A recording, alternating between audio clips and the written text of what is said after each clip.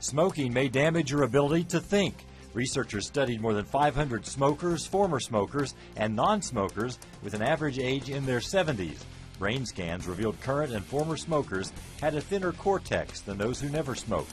The team notes the cortex is where important thought processes occur, and a thinner cortex is associated with mental decline and memory loss.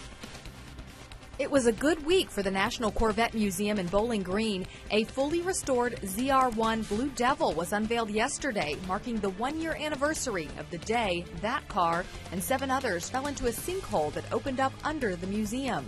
The Blue Devil was the first car to plunge into the 40 by 60 sinkhole. Roses are facing a new challenger as the flower of choice on Valentine's Day. Flower service company Bloom Nation says tulips are becoming more and more popular on February 14th. Tulips are in peak season around Valentine's Day and come at a fraction of the price of roses. The Commerce Department says tulip sales have grown by more than 1 million bulbs between 2012 and 2013. No luck with online dating? Sometimes the key to success is all in a name.